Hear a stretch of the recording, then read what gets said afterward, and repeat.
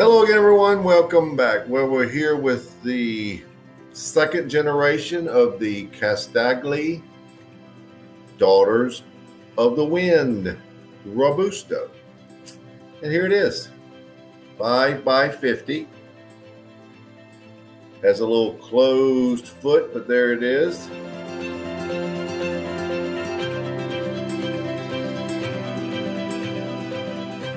Has an average to maybe above average feel in the hand. Now this cigar gets its name from a 6th century Arabian poem. Now this cigar is comprised of an Ecuadorian HVA wrapper, an Ecuadorian Criollo 98 binder, and the filler is from the Dominican Republic, Ecuador, and Nicaragua. I missed the first go-round on these cigars. I say this is the second generation because these just came out. And I didn't have a chance to smoke the first edition. So we're going to make up for it now. Hopefully it's just as good as the first. I don't know how the first was. But we'll find out how this one is.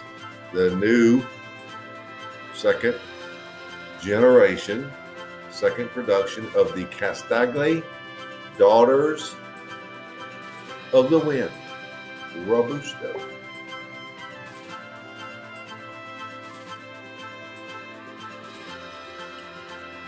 All right. Boy, look at that shiny wrapper. That's what you call an oily wrapper there, isn't it? Yeah.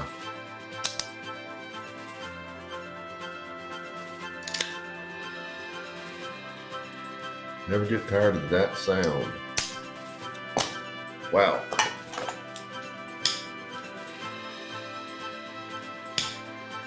Good. Very good draw.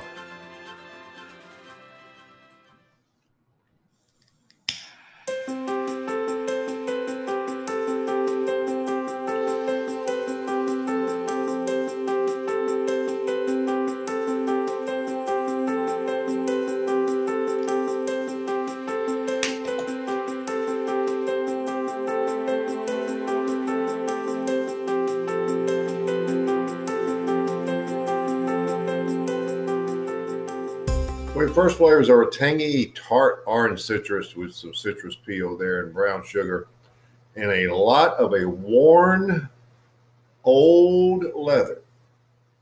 There's black pepper at about 7 to 7.5. So actually that's a nice start because the heavy, intense, tart, sweet citrus offsets the leather at this point. Let's hope it stays that way because this is a very nice cigar at the light up. So let's just see what we have in the first third and hope things hold or maybe get better.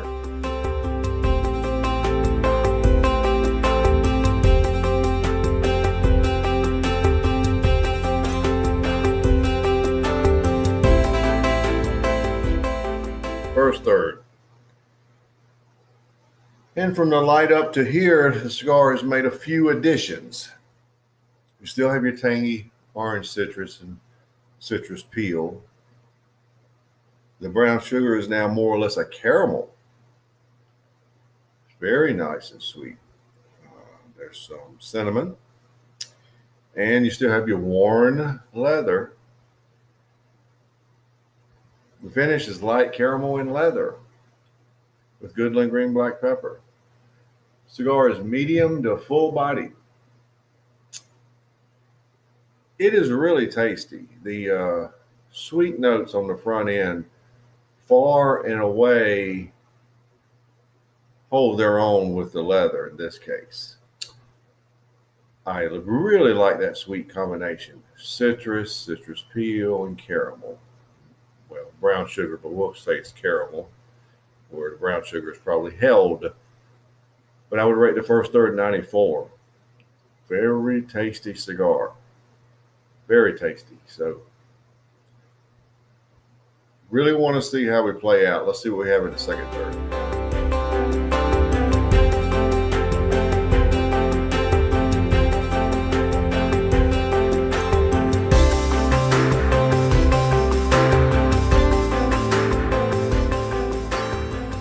End of the second third. Folks, I like doing these reviews and I like talking to you, but I am not going to bore you. Nothing changed. Nothing. It's still just as good. 94 for the second third. That's what I like to hear.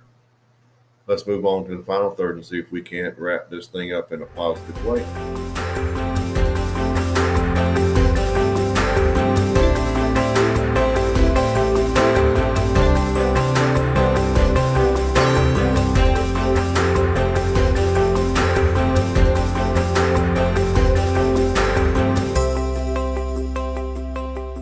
Down to the end, the very end. Not much left, is it? So let's wrap it up. This is one of those cigars that you come across once in a while that just starts good and doesn't change. You still have the same notes I started with, and I'll try to remember them from memory, but also from taste. You got tangy, sweet orange citrus, citrus peel, caramel, brown sugar, if you want to say this is a separate category, cinnamon, and leather. Black pepper's still good, still medium to full. Finish hasn't changed, it's still caramel and leather. There is nothing you can really say negative about the cigar, unless it's the burn time. You're only going to get an hour out of it. So that's as critical as I can be. When I said this was the second generation, I'm not sure about that. So if you want to not quote me on that, it's okay. Second or third, I don't know how many times they produced them. This is the first time I've had it, and I really like it. I hope the other editions are just as good, and they probably are. So there you have it.